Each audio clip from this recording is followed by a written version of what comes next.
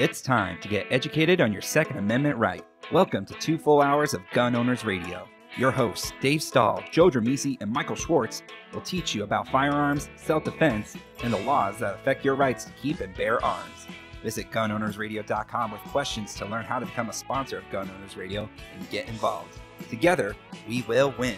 Now, here's your hosts, Dave Stahl, Joe Dramisi, and Michael Schwartz on The Answer San Diego. All right, folks, welcome to Gun Owners Radio, FM 96.1, AM 1170. Stop. Why? Say the answer. Oh, all right. You've said the answer. Just say the answer. The answer. Nice. Perfect. Way better than you. So anyway, hey, folks, that's our guest. We'll explain her to you later. Do you feel safe? And are you protected? Well, it's time to take ownership of your self-defense journey.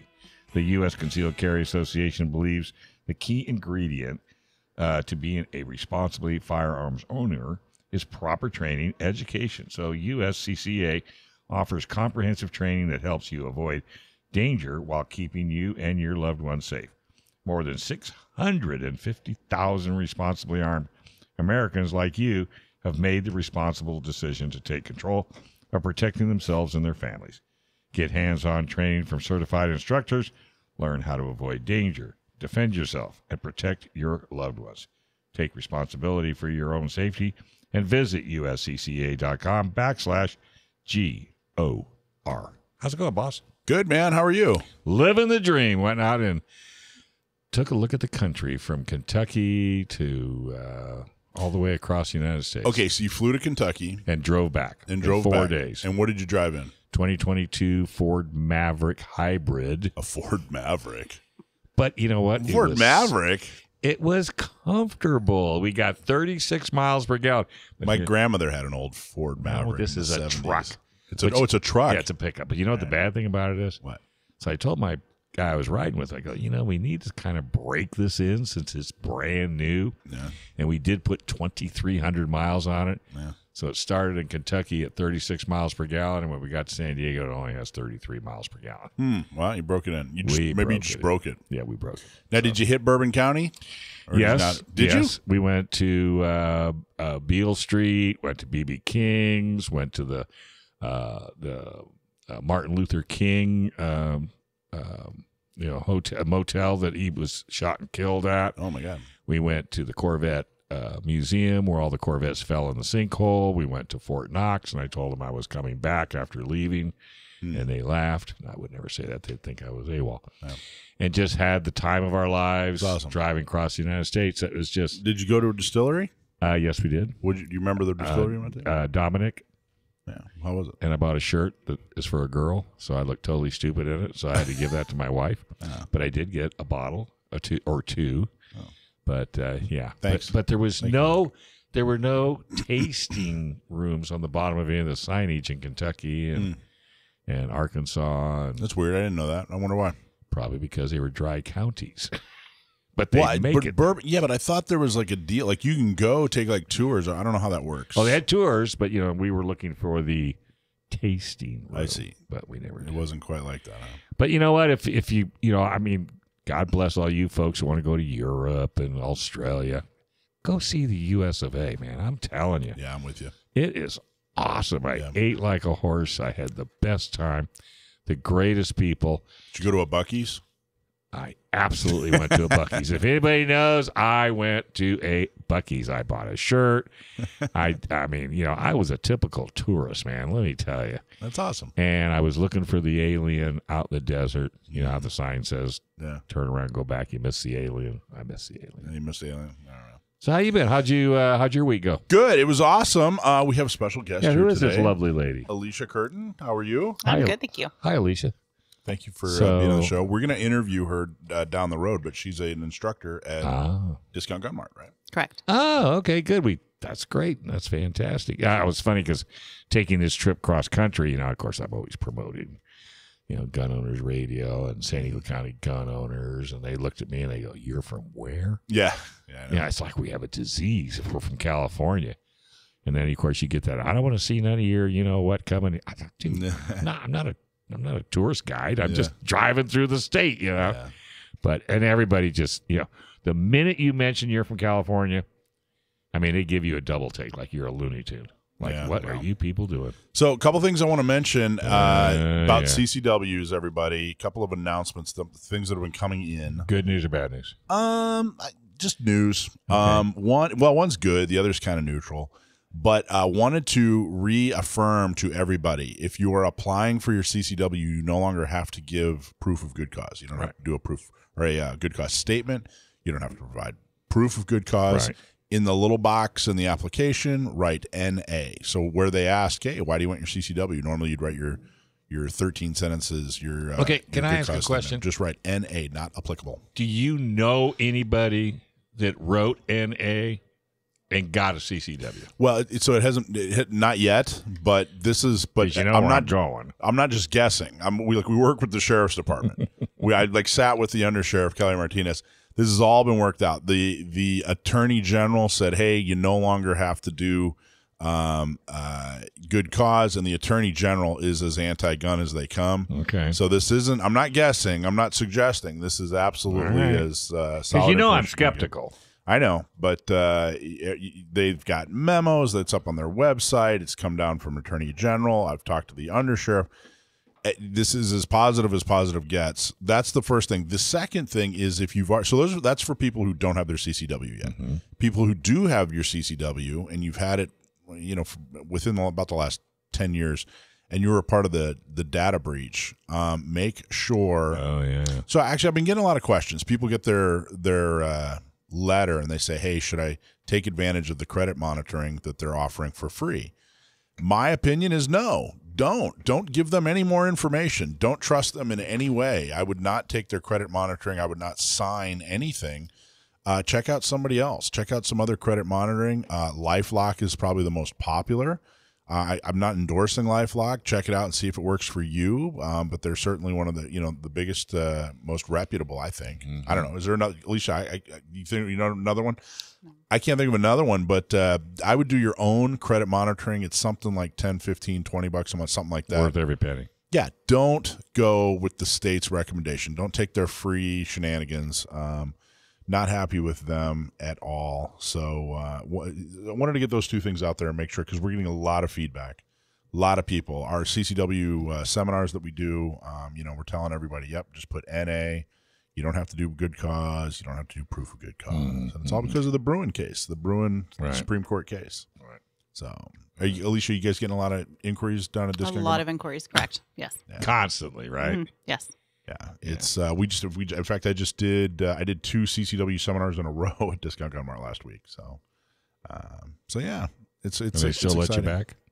They still let me back, and I got to tell you, everybody listening, the line is long. 1,000+ people since the decision came out. 1,000+ people have signed up to get their CCW. Wow. So missed your opportunity to have a short line. Everybody's, but that's okay as long. Eventually that line will.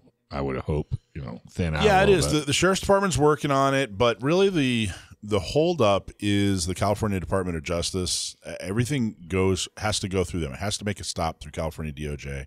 The fingerprinting they have I think they have 2 people or something ridiculous. So that's the big bottleneck. Well, okay. Well, then now I feel better because I figured there's got to be a way for them to try to slow this down. And you just brought it up, so that makes perfect sense. And how much do they care? How much the folks in Sacramento care about speeding it up? Right. Now, the only other thing is the folks that process the fingerprints for CCW folks are also the folks that process the fingerprints for new police officers. And my understanding is it's taking a long time for law enforcement to get hired for the same problem. So hopefully they'll fix it for that reason. They actually have people going to apply for a job as a police officer. I know, right? In this day and age, I don't think so. All right, hey, we're already a tough job. Totally. Rick Ector hosts Legally Armed in Detroit, a completely free event for women interested in learning how to safely handle, load, and operate a semi-automatic handgun. The most recent event had almost 2,000 attendees. Was he able to break his personal record? Find out next. But first, if you have legal matters that involve firearms, then you need to call California firearms lawyer John Dillon.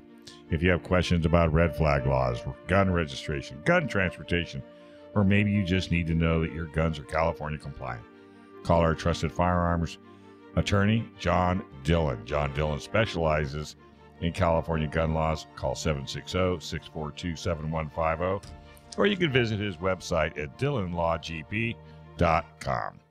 As we said, Rick Ector hosts a program that he came up with called Legally Armed in Detroit, and just had a huge event, so we wanted to have him come on the air and talk to us a little bit about what he's doing in Detroit.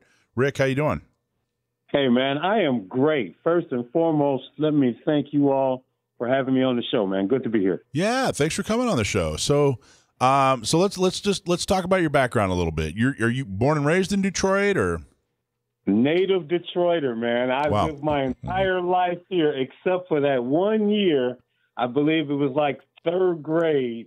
I attended Howard Rusa Elementary in Evansville, Indiana. But besides that, native, lifelong Detroit resident. Oh wow, that's cool. Now, what's your day job? What do you do in Detroit? Well, I'm a firearms instructor, man. Okay, cool. Nice.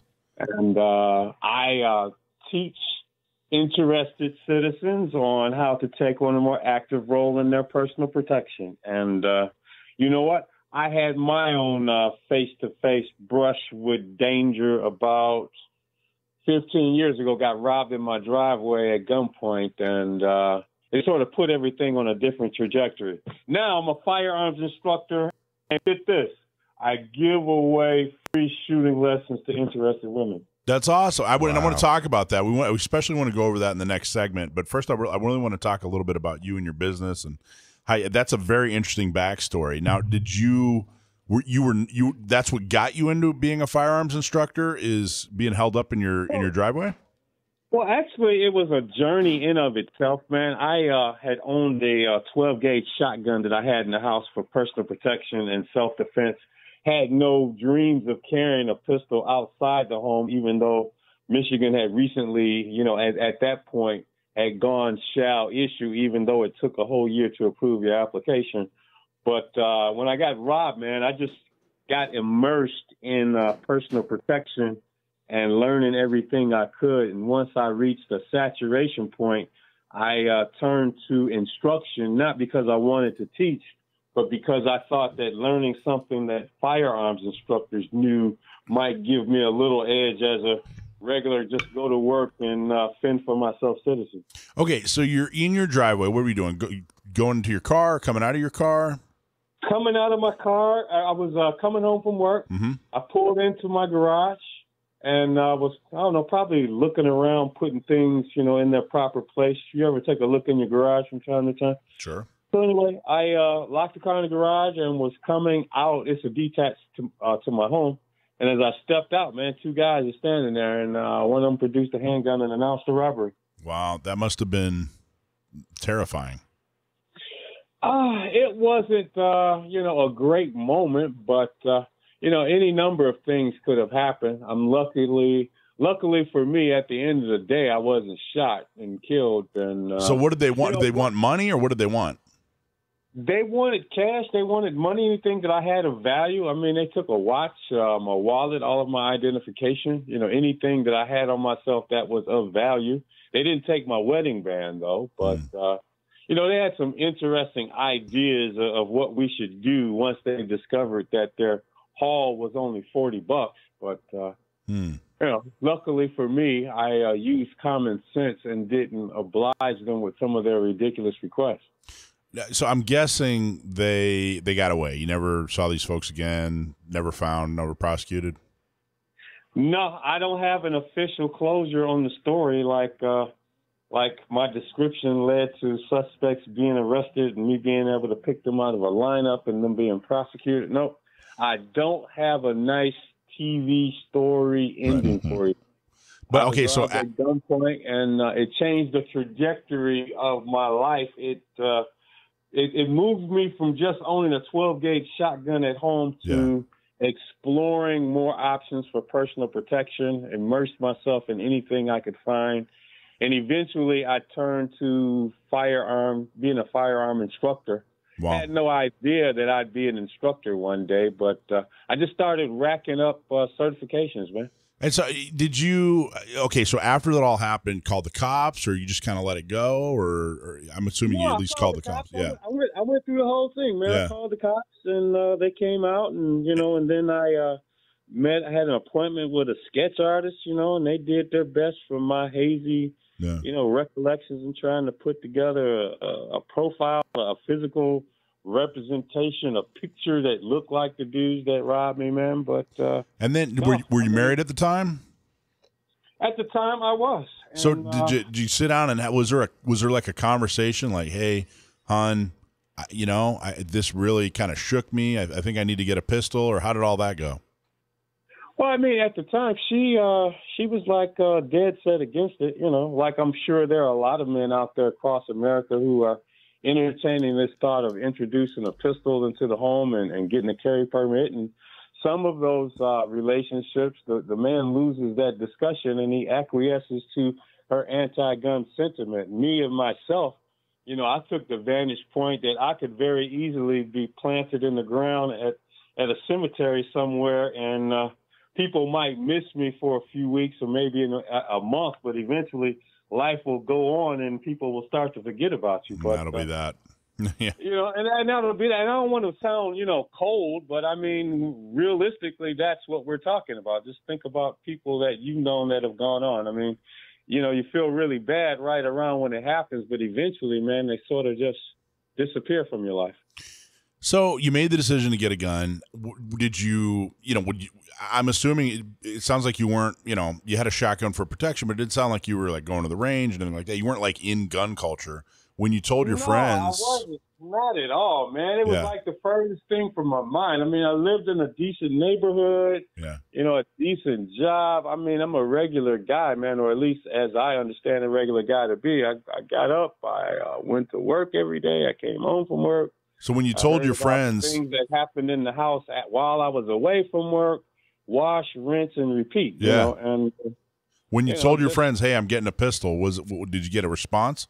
What was it like? Did you get negativity? Did you get people were supportive, or what was it like? It was a mixed bag, man. Some people were, okay, yeah, that sounds like a cool thing to do, and then some people were like, well, you're just going to make the situation worse. There's going to be, now another person with a gun, kind of like what you hear from certain left-leaning politicians when they get on these different shows preaching against gun ownership and exercising your right to carry, man. But you know what? I know what it's like to be on the wrong end of a handgun, man, in your face. And I was undeterred from my experience, and I was resolute that if that situation ever happened again, that I would have more of a say in the ending. That's a good way of putting it. Very good. You're laughing. I am so serious. Yeah, no, I hear that's a good way. I'm just laughing. That's a creative and accurate way of putting it. That could be a T-shirt. Yeah, really. So and it's I get it. It's there's all this rhetoric. When nothing's going on, there's all this political rhetoric. And they talk about the other side, the anti-gun side. They throw out these statistics, and you're more likely to be blah blah blah blah blah. But when the stuff hits the fan, all that rhetoric falls away. All that malarkey falls away. People know that a firearm is the most effective self-defense tool ever created. And if there's a problem, if there's a serious problem and people want to defend themselves, they know they want to be the ones with the firearm. In an interesting way, I must confess, man, looking back on it now, paradoxically, I'm glad it happened. I'm glad that I'm no longer walking around with my head in the clouds, Pollyannish, thinking that nothing negative or bad could ever happen to me. And, Joey Blue Skies, I'm just thinking that it's a beautiful place out here. And I had a dose of reality, and I had a lot of ground to catch up in what I perceived to be a short period of time. And I made up the ground as diligently as I could. And, man, it's been an interesting journey. Well, now you talked about politics a little bit, and Detroit tends to be left-leaning, and Michigan in general is a little bit of a battleground state. There's some, they'll have some left years, some right years, some Republican years, some Democrat years, but it's not an anti-gun state. I mean, it's in a lot of ways a very blue state, and Detroit's definitely a blue city. but it's not necessarily an anti-gun state. Am I wrong, or tell me a little bit about that? Man, you know what? There are a lot of people in this world and in this immediate community, right in Detroit proper, and immediately after. You know, there are some people that have varying levels of importance that they attach to gun ownership. Here's the thing. Many people that I know have come across who live in my community, in my neighborhood, they own guns. I mean, Democrats own guns, too. I mean, just like people who are not Democrats own guns. It's just the relative importance that they place on gun ownership when they step into a voter booth, depending on what particular ideology that they follow or charismatic personality that best reaches them politically. But the vast majority of people I come in across, you know, they have guns. It's just some of that other stuff is more important to them. But having been on the wrong end of a firearm in my backyard, I place a very high degree of desire to having the ability to have a firearm and preserving that into the future, not only for myself for the rest of my days, but for anyone else out there that may have an epiphany and decide that they want to embrace their God-given right to own a firearm. Well, and Detroit is, I don't know the reality. I've never been to Detroit, but the reputation Detroit has, it's a fairly dangerous city, frankly. It's high crime. Don't mince any words. It's a lot of crime here, a lot of violent crime here. And you know what? Many crimes don't actually make it on TV because they're not sensational enough, but something really bad happens to somebody on a regular basis around here. Yeah, so having a gun is pretty important. I think it's important. It sounds like you do.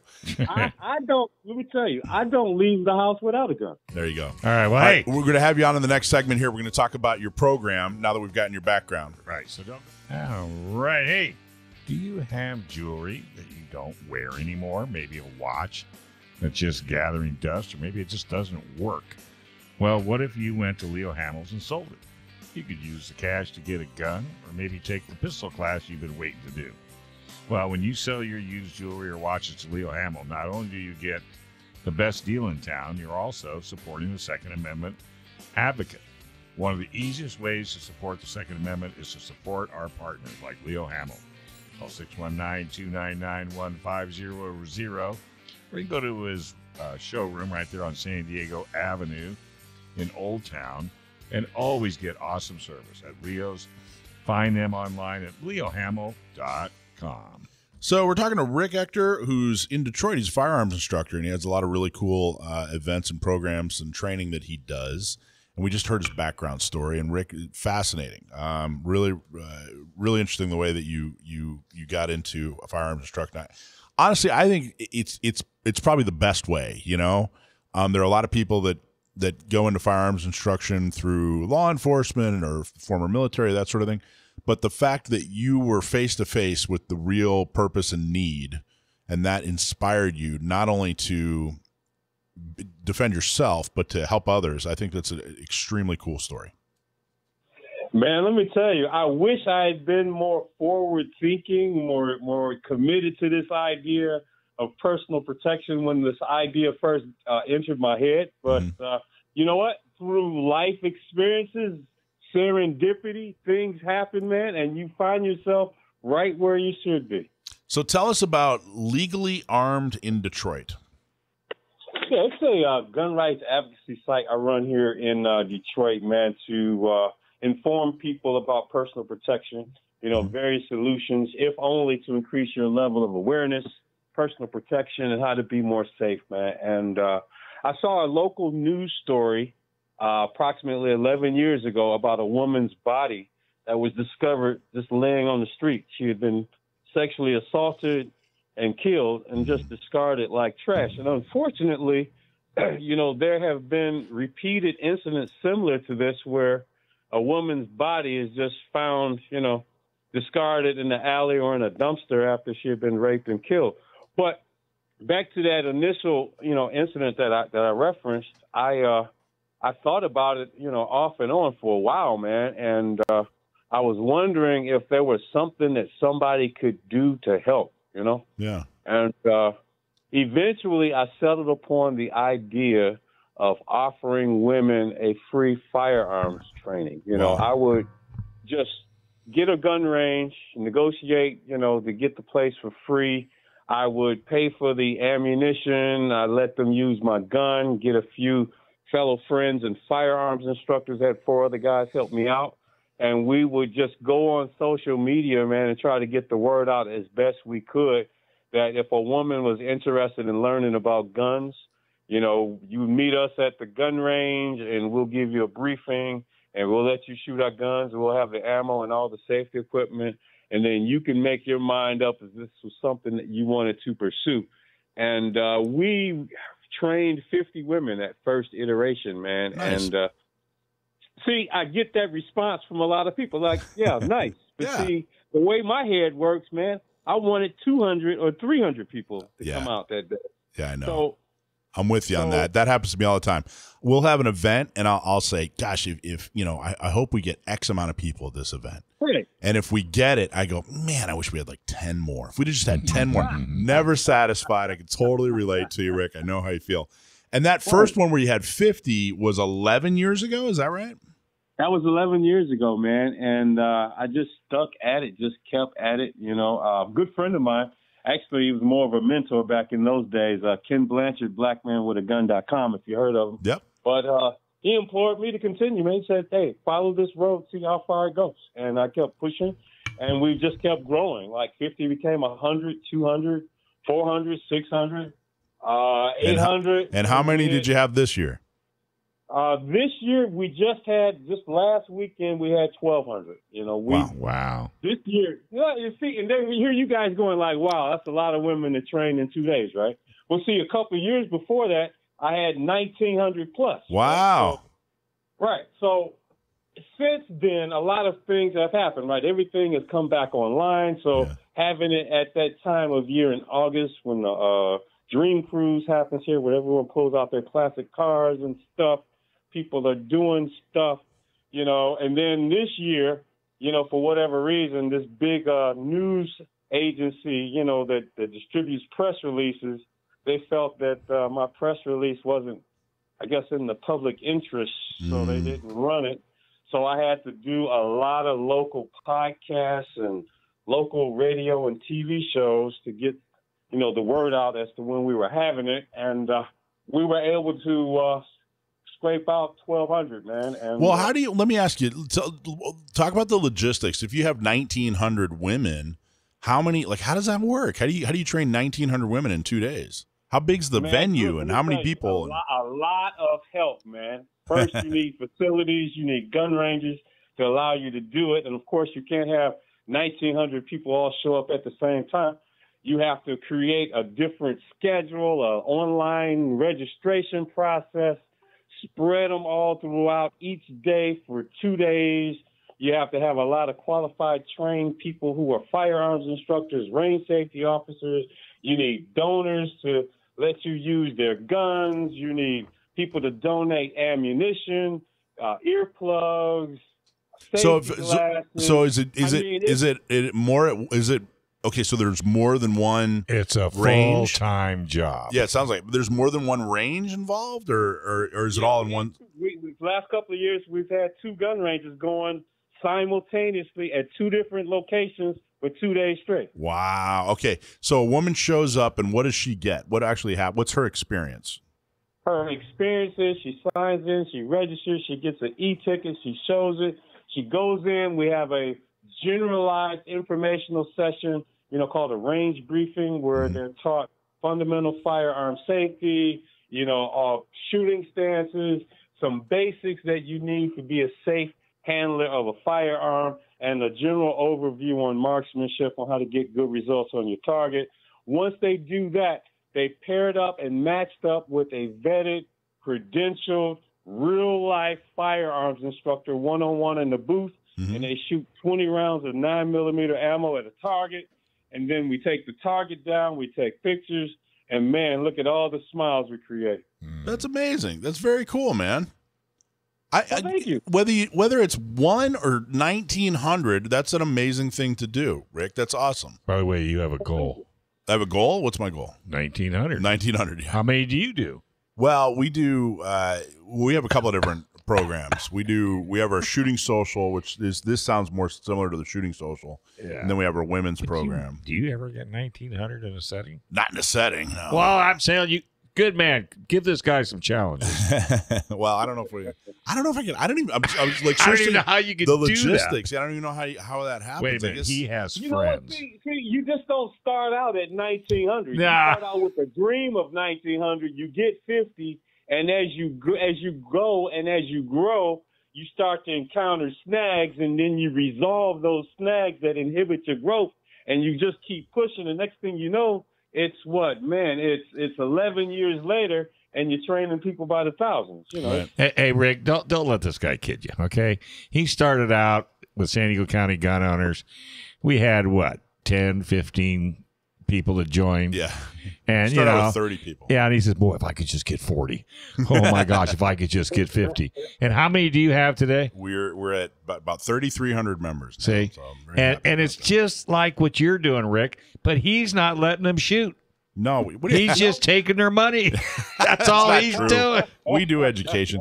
So is it one time a year? That's one day you guys do all, And I do it just or one once weekend, I should say. a year. But you know what? There have been like clamors and folks who are just dying to replicate and duplicate this program. Yeah. At a time, I was thinking about, just doing a traveling caravan. No, I think the solution I'm settled upon, man, is to duplicate myself in other places by Right. teaching other people how to do it. And you know what? Probably come up with a weekend out of the year where we do it all simultaneously in unison. That'd be And cool. just have a great American shoot-off. Well, you guys are so much on the same plane, except he could be a part of San Diego County gun owners because we got San Diego County gun owners, we got Inland County gun owners, we got Riverside County gun owners. We're working on L.A. County gun owners, and it's just like what you're doing, Rick. It's one baby step at a time, and to get an organization that can do what you're doing, just like what Mike's doing with his organizations. That's the key. So you're going to make it. I have no doubt you're Well, not yeah, going to make it. and now are they all? Are there? It's all women. All women participants. I mean, here's the thing, man. That's what inspired this incident. And they are the preferred target victims Yeah. of bad guys, Yeah. especially those who are into rape. And this, unfortunately, in the story I originally referenced as the genesis of this program, not only raped you but killed you. So, Right at the end. Ooh. Well, it's definitely. I've talked about this before, but that's one thing I definitely learned from my wife was women live in a very different world than men live in. Alisha, when I walk out the door, we're in the same world, but the threats that I have to deal with and the threats that women have to deal with are very, very different. Correct. And it's something I had to learn, and the things that they have to put up with on a kind of a trivial, basis, very different than the things I have to put up with.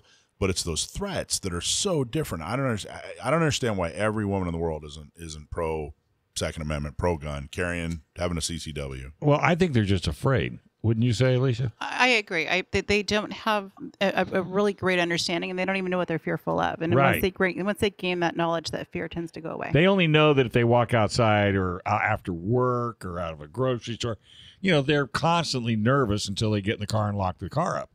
But they don't know what to do about it. Right. Because nobody wants to talk about it. Nobody wants to do like what Rick's doing and like what Not Me SD is doing. So, we in the industry just has to keep fighting every single day along with, San Diego Gun Mart. You guys work on a daily basis to get people, interested. And it's not, and I'm sure, Rick, you understand it too. It's not just women. There's men out there scared half to death to go out alone. But then, you know what? I get calls from guys like, Yeah. how come you're not doing this for guys? And I'm like, look, man, because you're a guy. I mean, they're women. They need it more. I mean, Yeah.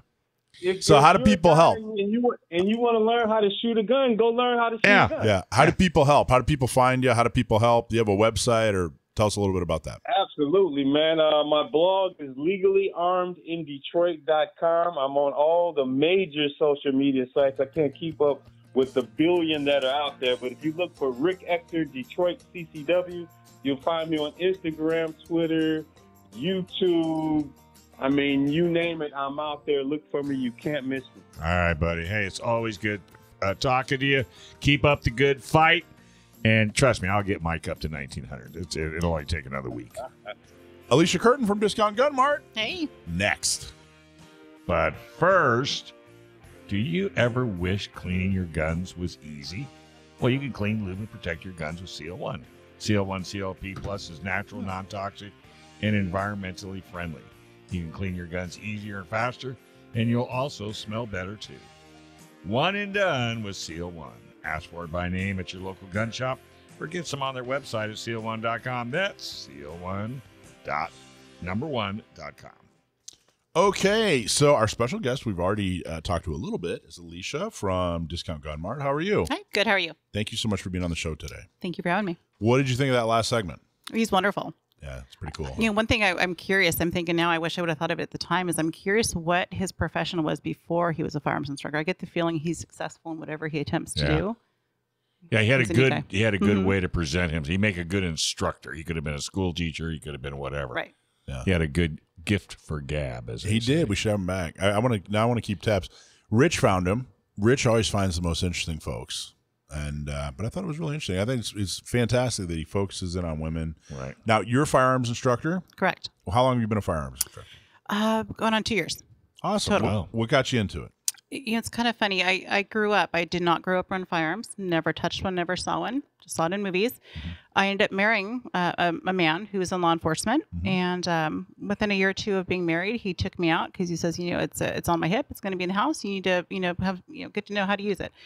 And so we did. We went to the range once, and after that, anytime I wanted to go back, I enjoyed it. And each time I wanted to go after that, for him, it's work.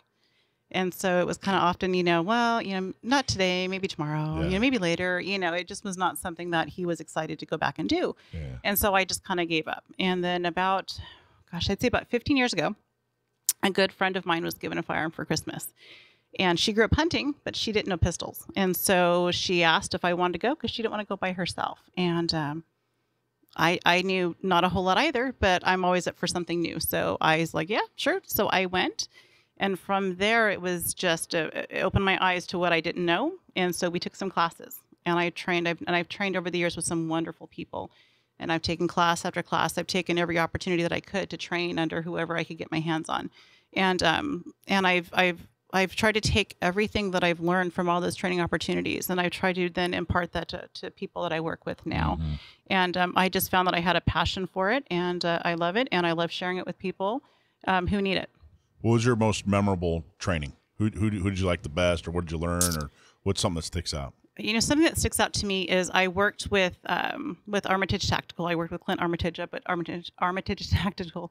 He was actually putting on a filming and producing a TV program that ended up not getting picked up, so it never aired. But I interviewed for that, and I was accepted, and I made it onto the program. And the premise was they wanted civilians with no formal tactical training, but were considered very safe. So basically, intermediate or better shooters who were ready to be challenged and very safe while doing it. And it was a week-long filming. So your family was never into guns. Correct. Now you are. Correct. What are they saying? They're proud of me. And That's they, awesome. yeah, absolutely. Are You they from San shooting Diego? yet? Is your family shooting yet? My children are. My children. But not your mom and dad? Or, nah, No. Are you from San Diego? I am born and bred here. Yes. Born and raised in San Diego. Correct. One of the. You're the one. I'm the one. So I mean, San Diego isn't exactly known for it, gun culture. Correct. I think we're bringing it back. I think we are trying to get it known for more gun culture, and I think we're doing Correct. a great job. And we're very proud of that. But not a lot of shooting going on when you were a kid, right? Correct. None. In San Diego, Right. except for maybe Simon and Simon, the set of Simon BB and guns in the Simon. backyard. Yeah, right. Well, if your family's not into it, then there's never a reason. I mean, you would never be No exposed to it Correct. I had no exposure. until you married your husband, who happened to unleash the animal, and now just go shoot, go away. I Yes, don't he want to do it anymore. Right? Well, now that's what we go do on dates. Now that we're in a different place, and I want to go, and he's like, can I go with you? So yeah, Nice. Yeah. Maybe you could teach him something. maybe. And you're a teacher, right? That's before you were a firearms instructor. You're a school teacher? Background in Correct. teaching. Correct. I teach with charter kids. Correct. Wow. And I homeschool my own. You still do it? I do once a week, so it's very part time. What year? I do all grades 3 through 12. So it's Okay. laid out much like a college schedule, and then every Gotcha. hour different classes. Gotcha. So this is teaching. So you already Correct. had the skill of teaching, and then you just married that with My new topic. knowledge of, that's awesome. Huh? Correct. So you already had the passion, you already had the skill set, new subject, boom, different And students. Yeah, and a student is a student no matter what the age. Exactly. And as long as they're hungry to learn, then your job is somewhat easy. Absolutely. How cool. So what kind of students do you have? Tell me, with your typical, or is there a typical firearms student? So there's not, but I am seeing a trend of a more common student that I'm getting more frequently than I did prior. We're getting quite a few people that are new to firearms that were, and they will admit that they were very liberal anti-gun before, and whether it be the riots in the area, just seeing the world changing with COVID, whatever it may be, whatever the reason is, that things are changing and their eyes are being opened, and they're seeing that maybe they need this thing that they feared before. And so they come and they purchase, and then they realize and acknowledge that they don't know what they're doing with it. Right. And so then they will book a class with someone like me.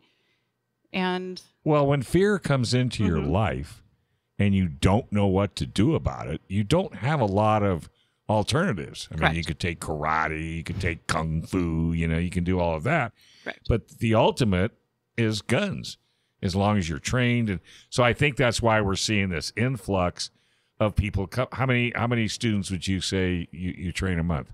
so I train a month. Oh gosh. That many, huh? Well, You gonna blow Rick out of the water? I should start keeping a tally.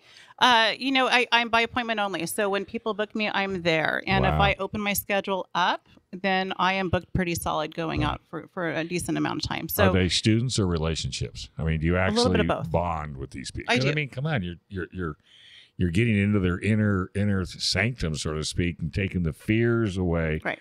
from gun ownership. And I think once you do that, now it's a bond. It's not a Correct. student-teacher thing. Correct. It's not just me feeding them the information that they Right. need. They do Right. they do tend to feed back and to let me know the reason that they're there, because that's a big part of the training. Is it's not just, hey, here's the gun, this is what you do with it. It's what is your goal? What is your purpose? Yeah.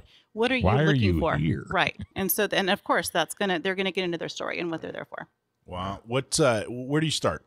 Well, after you've determined, where do you start with the training? After you determine, okay, this is why this person's here. Mhm. This is where where do you usually start? What do you find is the place that most people need to 10 begin? push-ups. So initially, I just, kind of assess their needs, whether, are they looking to get their CCW? Is this a home defense gun? Are they looking to compete? Are they looking for just a fun range gun, hobbyist, something to do with friends? We kind of start there, and then we kind of pick out a number of things that might meet their needs. And then we start with the basics.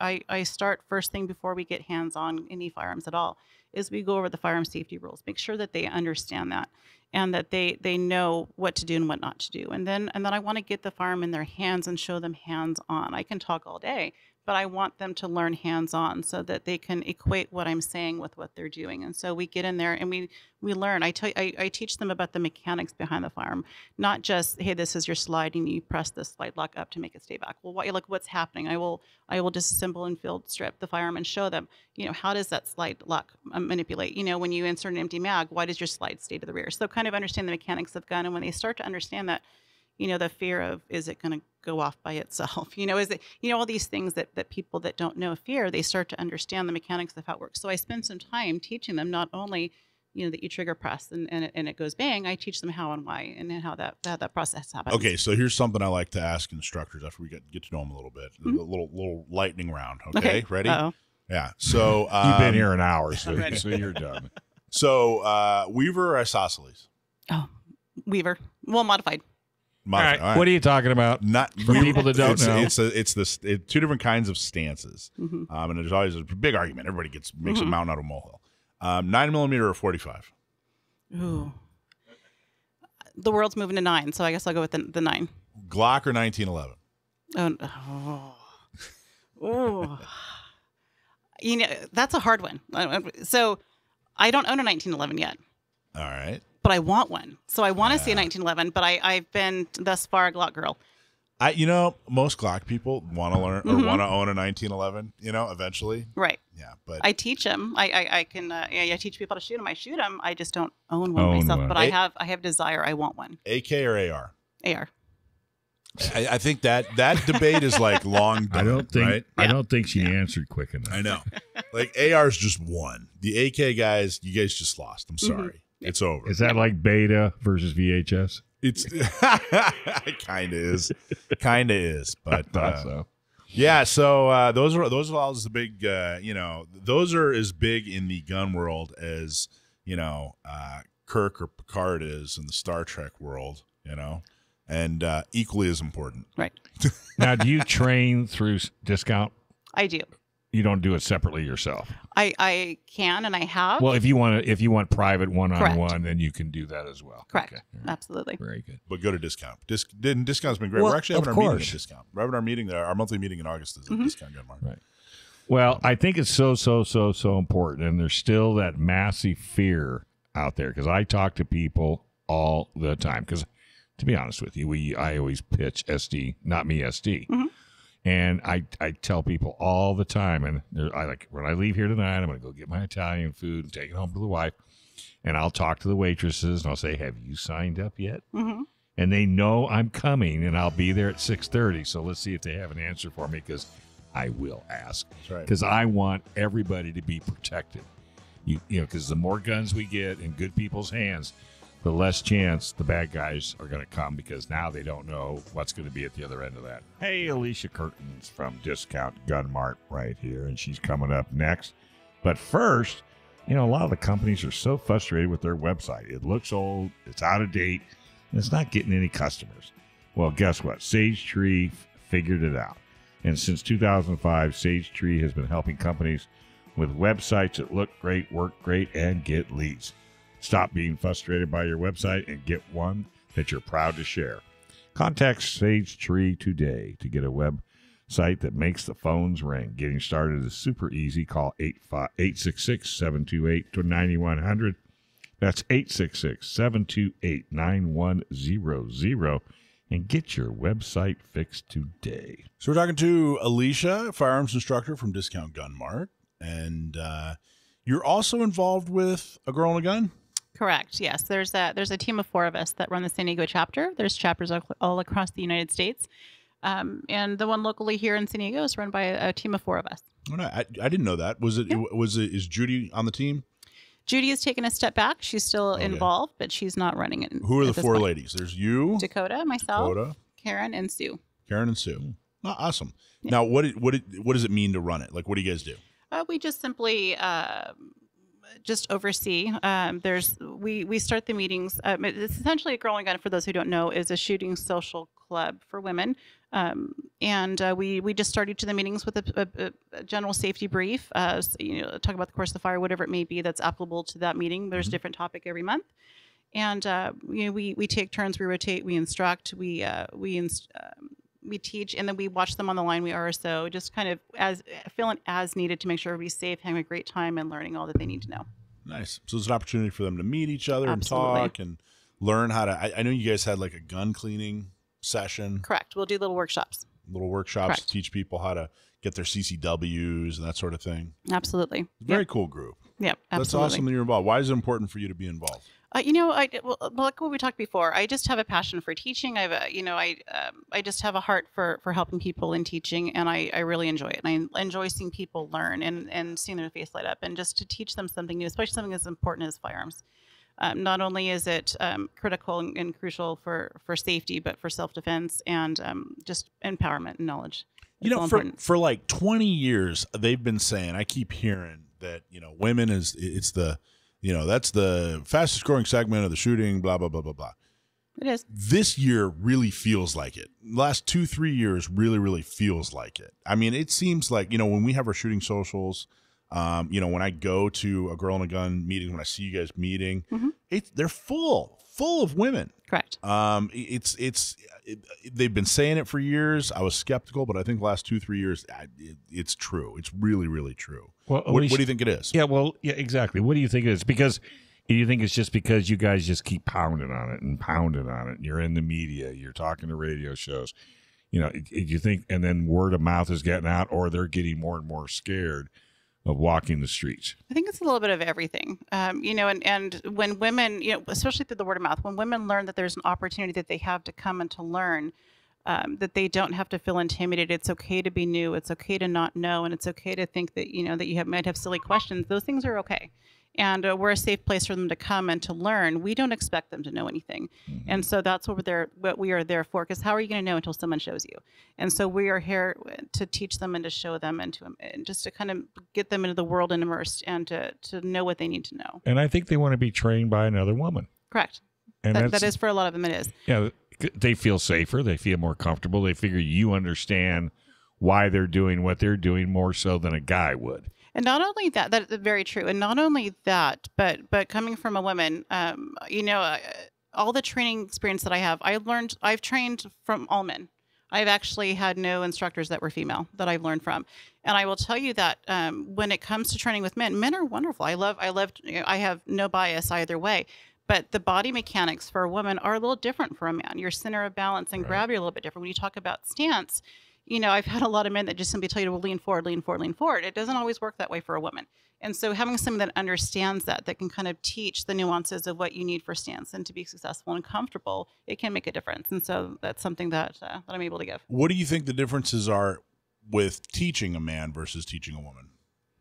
Women listen a little better. That's a fact. That's a bona fide fact. The men come in. I find that they come in with pretty much. I know everything. I can teach you everything. Give me that gun and let me shoot it. Let me shoot it. And the women are a little bit more intimidated, and through that apprehensive demeanor that they have, they listen because they're a little bit more unsure of what they're doing. So they take it all in and they listen very well.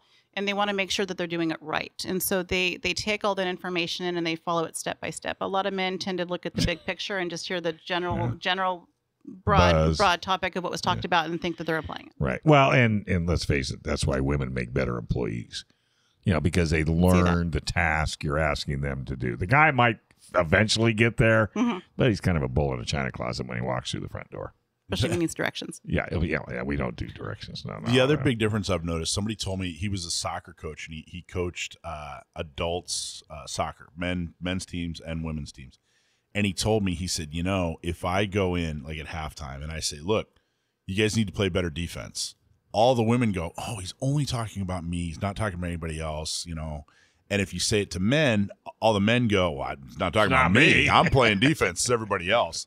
And that, the way that I've noticed that translates to when I'm working with men or women, when I'm teaching first-time shooters, because I'm only good enough to teach first-time shooters. I'm not, I teach a ton of first-time shooters, and I've noticed that with a woman, if I say, oh, that's awesome, you did a really good job, like no matter what, no matter where they hit on the target, that's awesome, you did a really good job, they get excited and they do better. Right. With men, if I say, hey, that's awesome, you do a good job, they get sloppy.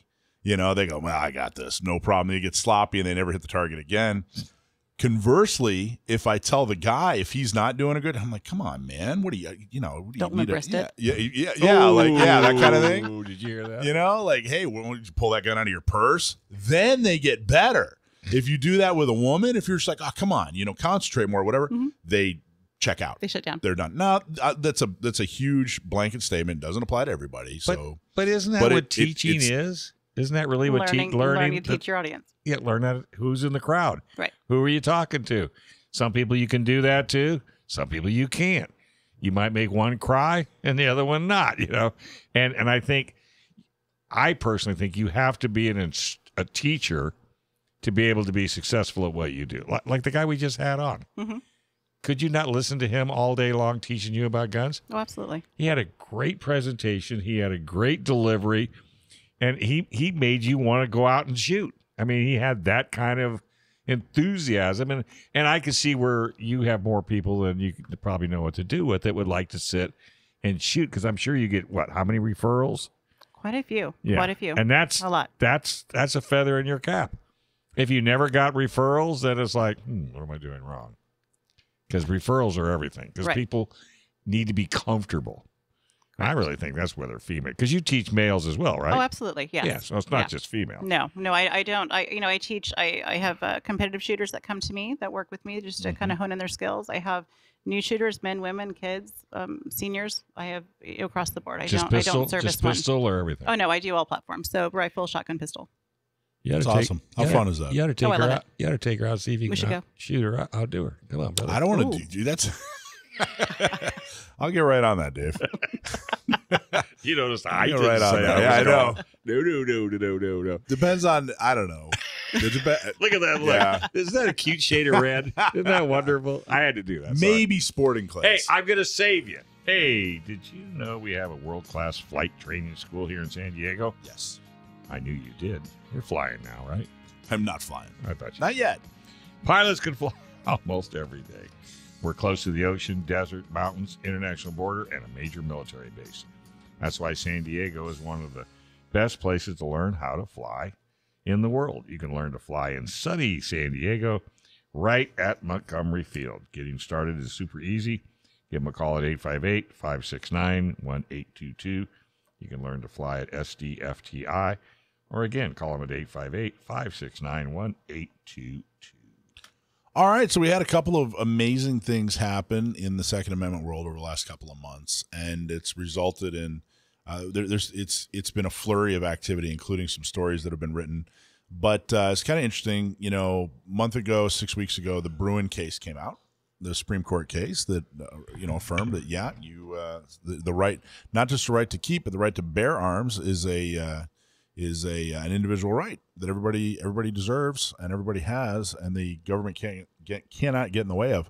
So that got rid of good cause immediately. But the other part of it was of this case is the court mandated, hey, this is how we have to, this is how judges have to decide other gun cases, other Second Amendment cases, and immediately the House of Representatives passed an assault weapons ban, which is very much based on the assault weapons ban in California, which essentially is nothing more than a ban on semi-automatic rifles.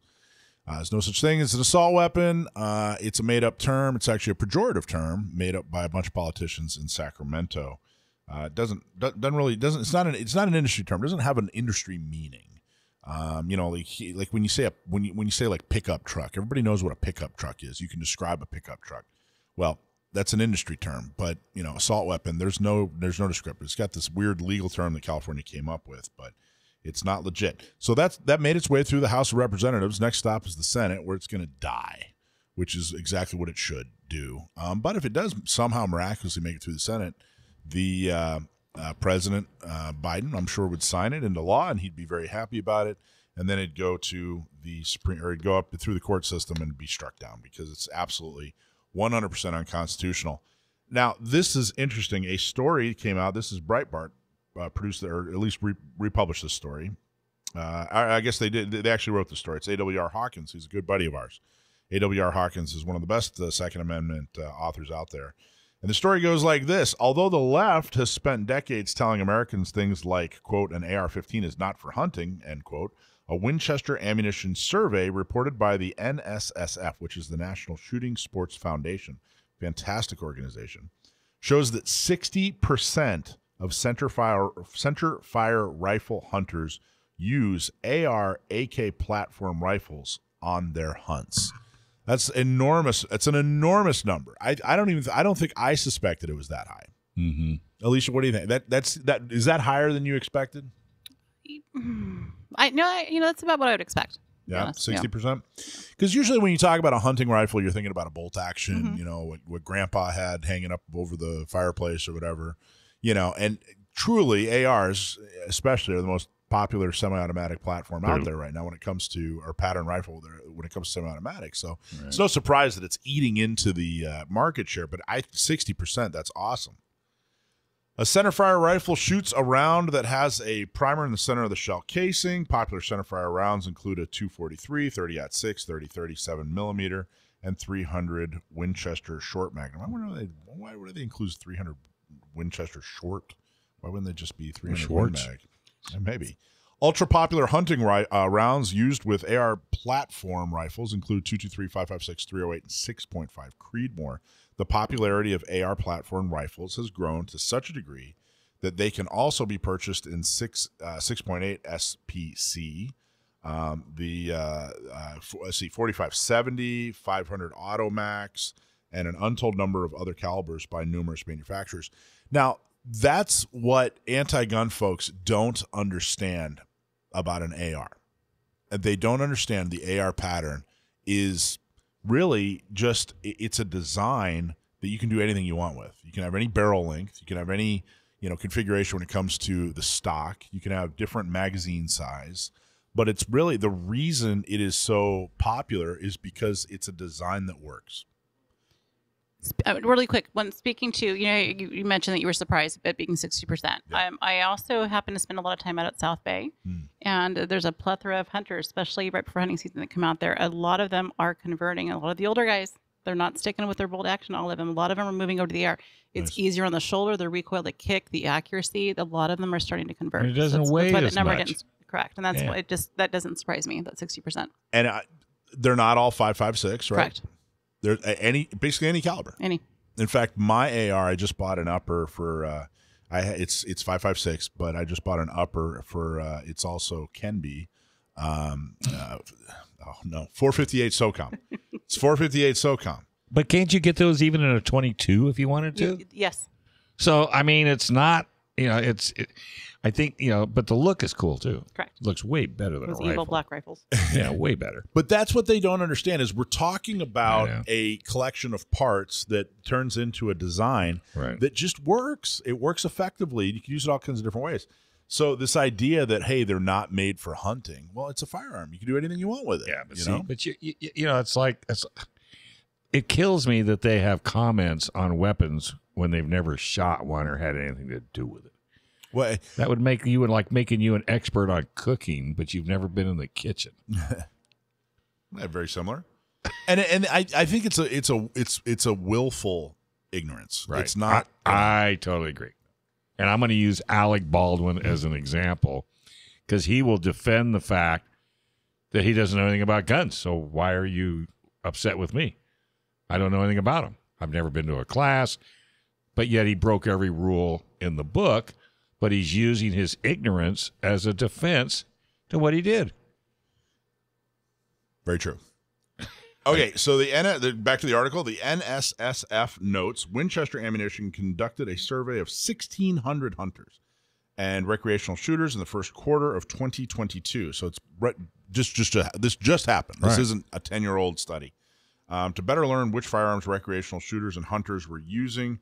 Turns out the most popular selling centerfire rifle in America is the rifle of choice. That rifle of choice is the AR-AK platform rifle. It's wildly popular among hunters. The Winchester survey found that a centerfire rifle is the go-to rifle for hunters, and 60% of those centerfire hunters are using an AR-AK platform firearm. I'd imagine that out of that 60, I'd imagine the vast majority of those are probably ARs. Oh, absolutely. That's going to be my next gun. How many hunters? Really, an AR? Oh, absolutely. Oh, that's interesting. Yeah. You're not going to go have lunch and plan that out. Yeah, I do because I've looked at them, I've studied it. We've got my wife and I've got a Mossberg, and we got all these other guns. It's just for my wife especially. I think an AR would be perfect. I made the mistake of buying her a 9mm Smith & Wesson. She can't rack it, so. Well, it's like Send her to me. It's like you never buy your wife a Let car. Alisha fix it. They're body mechanics. Is that what it is? There's ways around that. Get your card before I just friended you on Facebook, so we'll be buds. So I thought that was interesting, though. I think it kind of destroys. Were you surprised? Were you surprised? Well, like I said, I was surprised that it was 60%, but I knew that it kind of doesn't matter. At the end of the day, it kind of doesn't matter. It's because Second Amendment's not for hunting. And Second Amendment's not for hunting. So they say, hey, you don't need these firearms because you don't hunt with them. Well, number one, you're wrong. Right. People do. 60% of hunters do hunt with them. Right. Number two, you're wrong because it doesn't matter. It doesn't matter if you hunt with it. It has nothing to do with the Second Amendment. Yeah. So here's another article that is vaguely related. Concerns grow over gun industry's accountability after CEOs tell Congress they bear no blame in mass shootings. Concerns over the firearms industry marketing practices and accountability grew Thursday, prompting more proposed legislation a day after chief executives of 2 leading gun manufacturers told Congress they bore no blame in recent mass shootings. Now, right off the bat, I just think it's interesting the way they wrote the headline. This is MSN wrote the headline. Concerns grow over gun industry's accountability after CEOs tell Congress they bear no blame in mass shootings. You're surprised with that? I don't have any concerns. Are your concerns growing? No. Are your concerns growing over Ford Motor Company? Well, or Chevrolet? I've been concerned over Ford Motor Company for a long time, Dave. But you know what I'm saying? Look how many people die, either in a car behind the wheel and nobody's going after them. But just the assertion, nowhere in this article, and I'll read a little bit more of the article, but nowhere in this article do they interview, there's not a survey. There's nothing that indicates that concerns are growing. And I'll give you $100. That reporter has never held a gun. And you're probably right. Because that's the problem. Because you can always tell people that know nothing about what they're writing about when you read what they're writing about. You can always tell. House lawmakers introduced a measure that would direct the Federal Trade Commission to investigate the gun industry's advertising and marketing practices. That's the latest. Strategies. They're going to go after them because of the way they market, kind of like the way they, like they're equating it to like cigarettes. Advertising the kids. By the way, Alisha, he only does this to make us mad. Normally, he wouldn't bring all this up, but he's just trying to get us both mad. So doing a good job. Yeah, it's the latest attempt by federal legislators.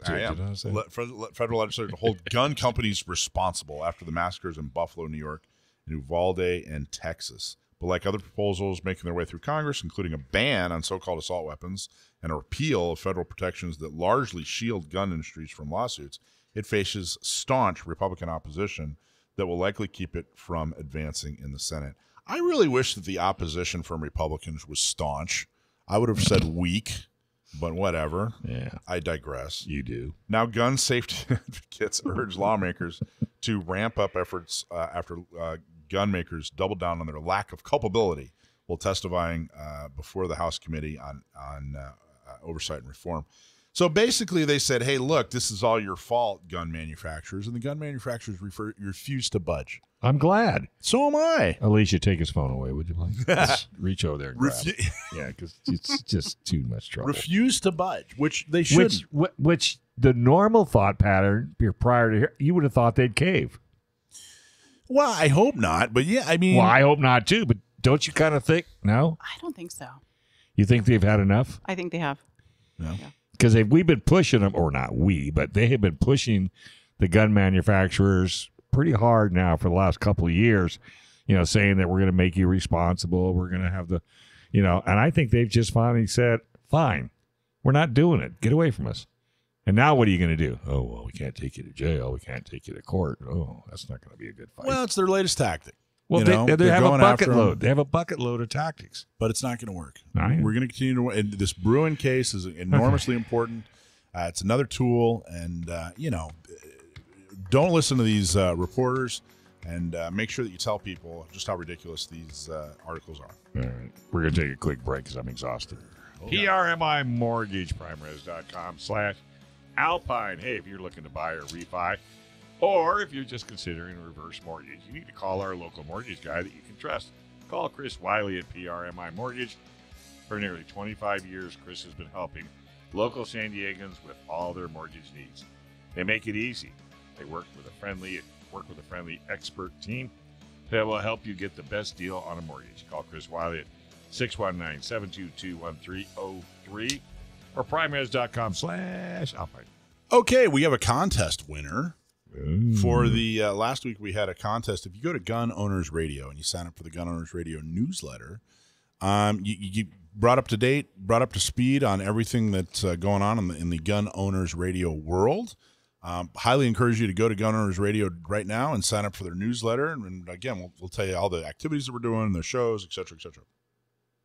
So we had a contest for reactionary zone targets. Is that what it is, Rich? Class. I'm sorry. Reactionary. Oh, cool. Okay, reactionary. That's yeah, Shelly, who we interviewed last week. So Reactionary Zones, it's an online class. Shelly is extremely knowledgeable, and this class is extremely valuable. And we have a winner, Mr. Patrick Pounds. Congratulations, my friend. Patrick Pounds, if you're listening, we're going to email you and make sure that you get all the information you need to take that free class. Right, and then we're going to send you around the world, all expenses paid. That's coming out of Dave's. Comes out of my. Do you take a check? Yes. So one of the things that I wanted to talk about that's coming up is, of course, we have an election. We talk about these laws, we talk about lawmakers, we talk about outreach and all these things that are extremely effective. And what can we do?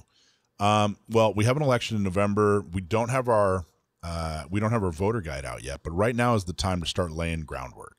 We're going to need a whole lot of volunteers. We're going to need people that really want to roll up their sleeves and do a couple of things.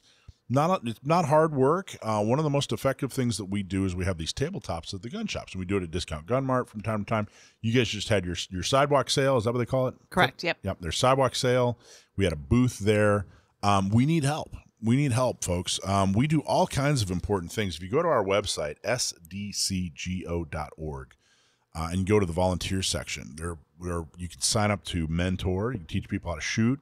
If you're a woman, you can sign up to be an ambassador and help us with Not Me, so you can bring more women in to the shooting sports, and all kinds of really exciting opportunities. But one that we need a lot of help with going into November is our tabletops. We have tabletops every weekend, and we set it up. You don't have to set it up. We supply all the supplies. You don't have to supply any of the supplies. All you do is show up, and we'll show you what to do. Do you get a shirt? Get a shirt. Essentially, what you're doing is you're giving information about the organization. Right. You're giving information that the organization is offering to the public. And as soon as we get our voter guide, you're going to be getting that voter guide into people's hands. But don't wait. What we need you to do is go sign up right now. Go to the volunteer section of sdcgo.org. What makes us different? When we first started San Diego County Gun Owners, a lot of people wanted to know, well, hey, there's NRA, there's CRPA, there's GOA, there's GOC, there's this whole alphabet soup of gun organizations. What makes you guys different? And there's a couple of things. The main focus is one thing that makes us very different. We focus not on federal, not on state, but on these local boards and councils that are all over the county that have a huge say in a couple of things. One, you have a huge say in your daily life. It could be taxes, it could be all kinds of things, but they really, truly control your neighborhood, your city, your county. But the other thing is they have a huge say and a lot of control in who gets to serve in Sacramento and who gets to serve in Washington, D.C. Because when somebody wants to run for the assembly, somebody wants to run for state senate or Congress, the first thing they do is they go to the folks that serve on these local boards and councils, and they say, hey, I need help. Now, if we have 5 people on that board that we helped get elected, their first question is going to be, great, I'll help you. How are you on Second Amendment? And if they're weak, if they're not good, you know what, I'm not going to help you. I'm going to help the other person. And that has a very real effect on everything that we're trying to do. One of the most effective ways to get information to people is just person to person. And the more you trust the person, the more likely you are to listen to them. So if you just send them something in the mail, probably not going to pay a lot of attention to it. If you send them a Facebook ad or something like that, probably not going to pay a lot of attention to it. But if you're standing there face to face, if you're working at a booth at a gun shop, and hey, I showed up at this gun shop. Here's somebody who's also into guns. I've seen this logo before. They're talking about a subject that's important to me, and they say, hey, we really need you to vote for these group of people, or hey, we really need you to get involved in this way. They're far more likely to get involved and do something effective. So those are the things that make us. That's one of the things that makes us different, is that we really have this local focus. But the other thing that makes us different is, the endorsement of candidates. Now, some other, organizations endorse candidates. A lot of them do. NRA, CRPA. We endorse on the local level. Again, that makes us different.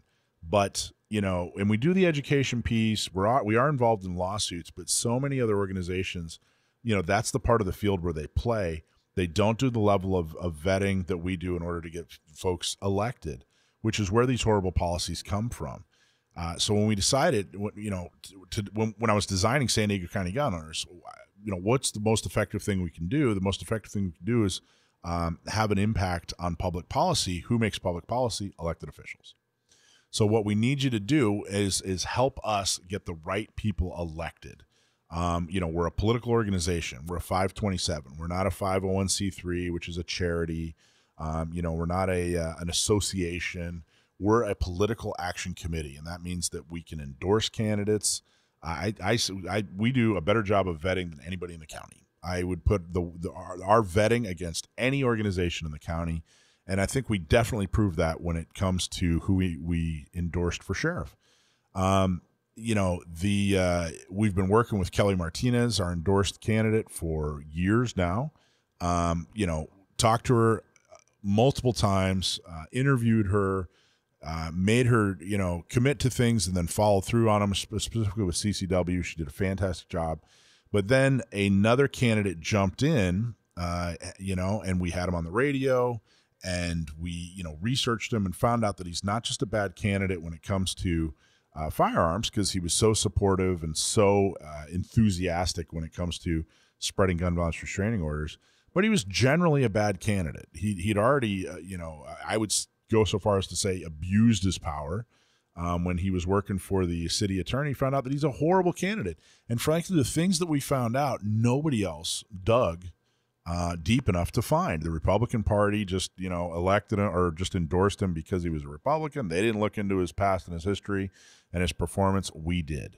So that level of vetting and the fact that we are, actually endorsing candidates, and we're actually vetting and endorsing candidates and then putting resources into helping them get elected is one of the things that really, really, truly makes us different. And I'm very, very proud of that. And it's also a vehicle for you, the activist, to get involved. If you thought, hey, I want to do something. How I know before San Diego County Gun Owners, I would go to different meetings, different monthly meetings, and I'd walk in and they'd have a guest speaker and maybe some free food or something like that. That was all fantastic, but I wanted to do something. I was there to actually do something. If I walked out of a meeting and they had nothing for me to do, I rarely went back. Or if I went back, I'd try one more time, and then that was that. We have things for you to do. We're a vehicle. We want to give you the keys and have you drive the car. So we have programs like shooting socials and gun shop tabletops and Not Me, our women's program. We have, different ways to vet candidates and be involved in that. But also, if there's something you thought, hey, you know what, I've been waiting for the Second Amendment community to do X, Y, and Z, great. Come to the table, let us know what resources are needed, and let's get that. Maybe that'll become a project of ours. We're not looking for people to just say, hey, here's what you ought to do. We're looking for people that want to roll up their sleeves and say, hey, this is how I want to be involved, and this is what I need. Extremely proud of San Diego County Gun Owners and Orange County Gun Owners and Inland Empire, but we definitely need your help going into November. We need your help getting our voter guide out. We need your help getting more members so that they see our voter guide. That's going to be the key to victory in November. And we have a ton of people we're going to endorse and get elected. Can't wait, because I can't do it without your guide, to be honest with you, because you don't know 90% of the people. I know. Well, you and I got to go have breakfast and fill out your ballot after you get it. You don't even cover Alpine. Well, we do some parts of it, but that's why you and I need to sit down and talk about who to. No, because I'm serious. Because am I right? Am I wrong? How many people really know who's running for what? And you can't go by anything that the government sends you. No. So, and if you don't know, like Mike, he sleeps and drinks his stuff. Well, I'm really, we meet with them. So let's talk about the vetting real quick. We meet with the person. Usually the first step is to have a brief phone call and say, hey, fill out the questionnaire. See if they even answer the phone. Yeah. Well, after they answer if they won't answer the phone, they're obviously not, But if they answer the phone, we say, hey, here's who we are, what we do. Here's the questionnaire. If they don't do the questionnaire, if they can't even do the questionnaire, the online questionnaire, but probably not, But once we get that questionnaire back, then we have a foundation. We have a platform. Okay, here's some things we want to talk to them about. Maybe everything is perfectly answered except this one question. Well, I want to know why. Why don't they support us on this? Or, what's their perception, that sort of thing. From there, we meet with them in person. We want to know, who are they working with? Do they have staff? Do they have a campaign manager? how much money are they raising? How much money do they think they're going to raise? If they do raise that money, what are they going to spend that money on? Right. What kind of experience do they have that even guarantees that they're going to know what they're doing once they get into office?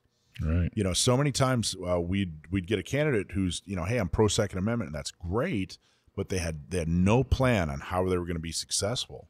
And, you know, the last thing we're going to do is tell folks, hey, help this candidate out if they can't even do the things that it takes to be successful. So the first thing we check on is, are they pro Second Amendment? The second thing we check on is, are they a viable candidate? Right. And that takes a little bit of experience and a whole lot of research. The next thing we check on is, are there any character issues?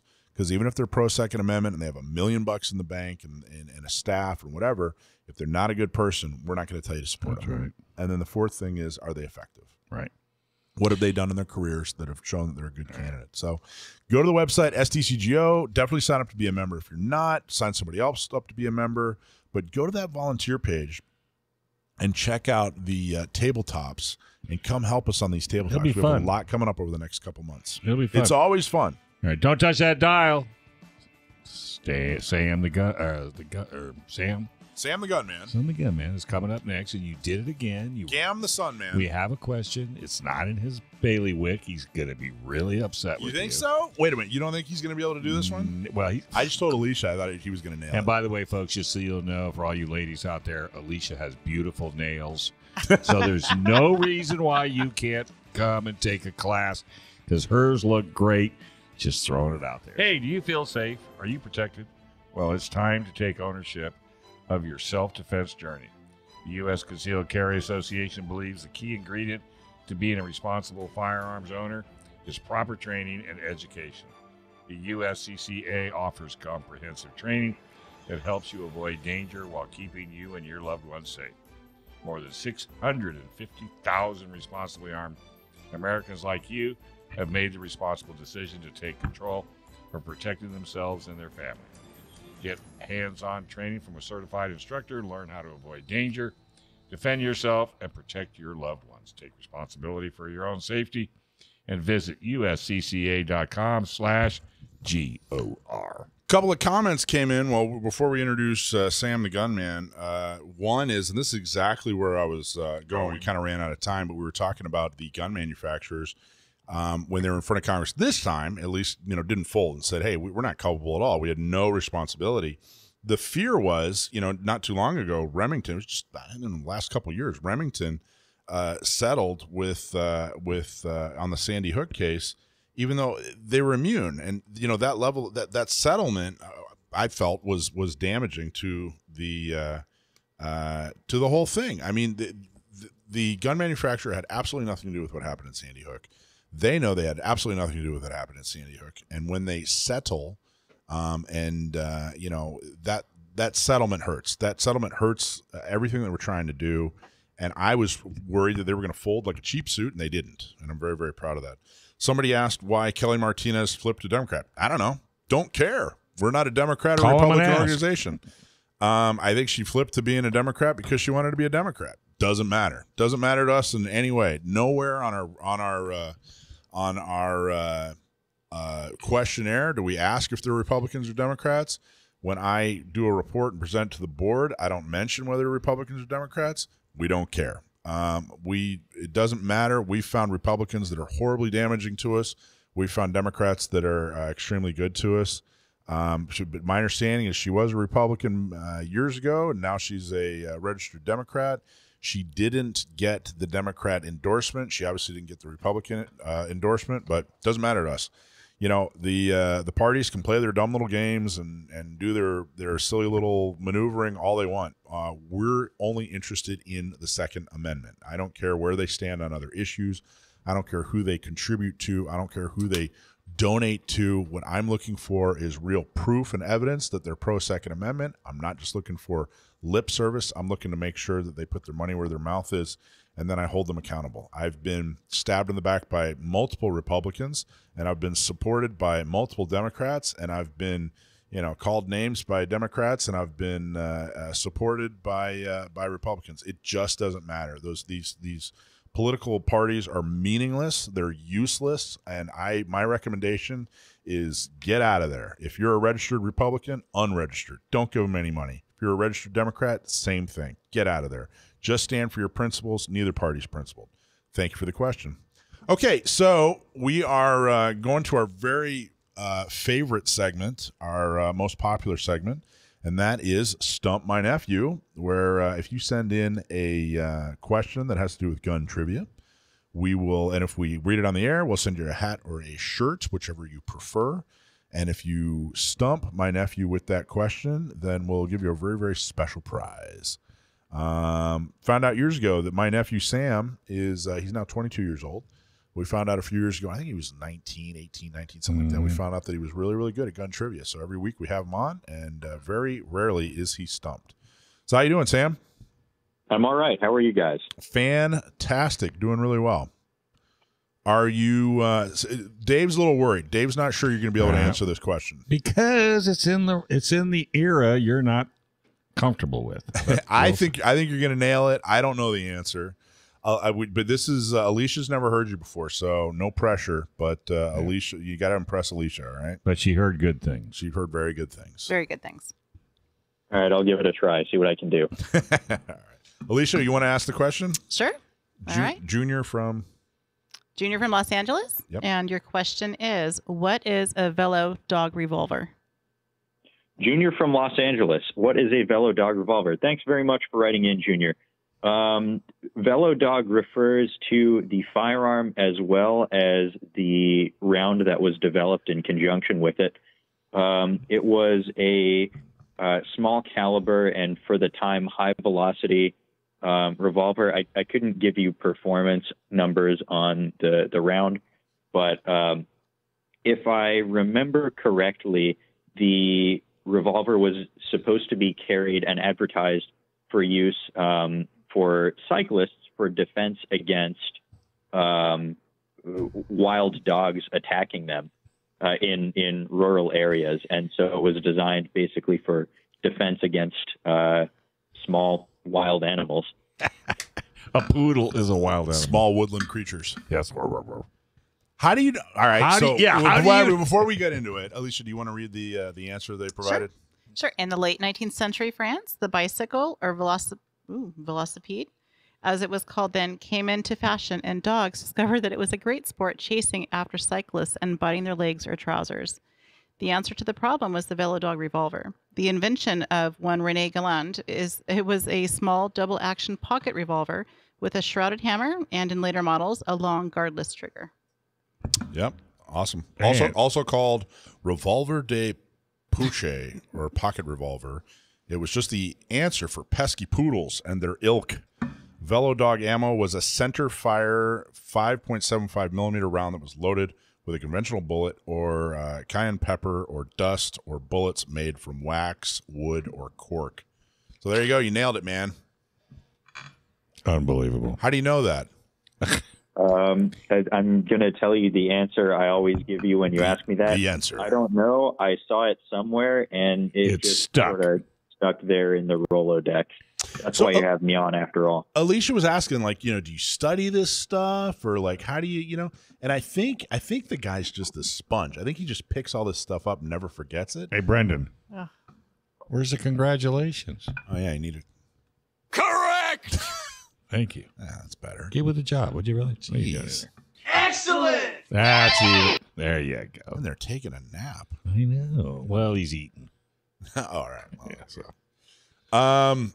That's awesome, man. Congratulations. Totally. So how much time do you spend? If you had to, like, where do you get most of your information on firearms?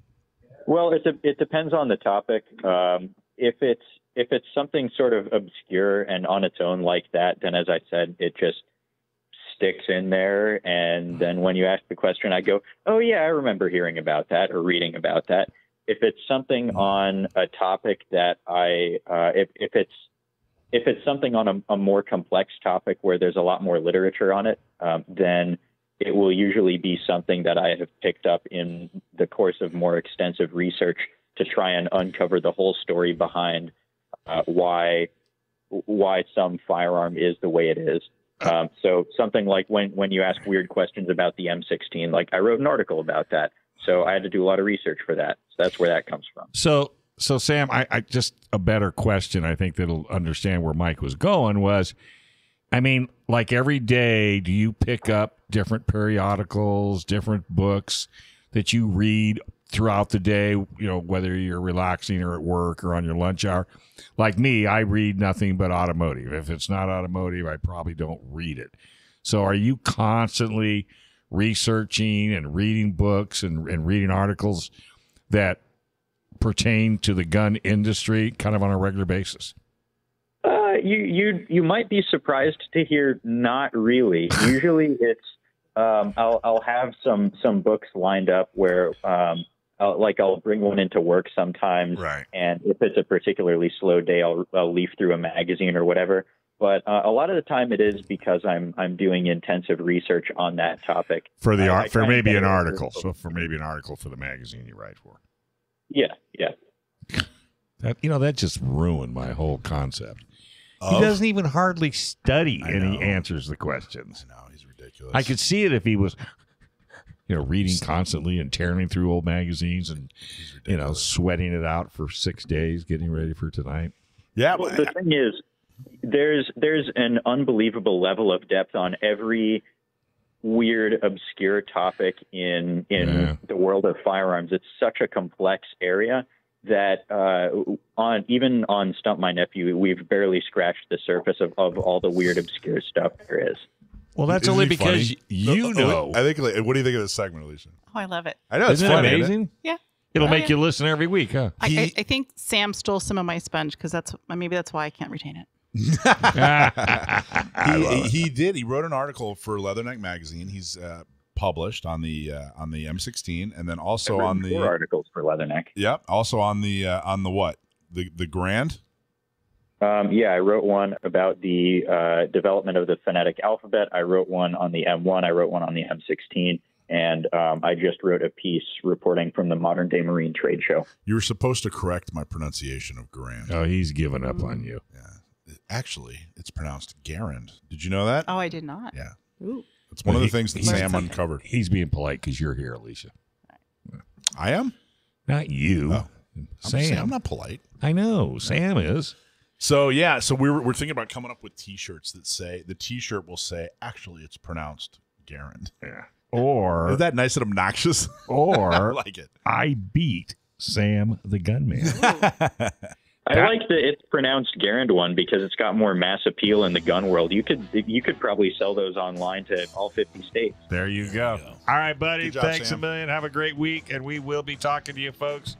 Hey, subscribe to our show. Give us a 5-star review. You can find us on Apple Podcasts, Google Podcasts, YouTube, Spotify, and go check out all our sponsors: San Diego County, Orange County, Inland Empire County, the Dillon Law Group, PRMI Mortgage, Sage Street Digital, Seal One, Leo Hamill Fine Jewelry, San Diego Flight Training International, and our newest partner, U.S. Concealed Carry Association. Can't do it without Michael Schwartz and Brendan Thomas and the rest of the backyard crew right here. And of course, our today's guest, What's her name? Alisha Curtin. Hey, Bob Siegel's around the corner. You touch that dial, he'll break your arm. Right here on FM 96.1 AM 1170. The Answer.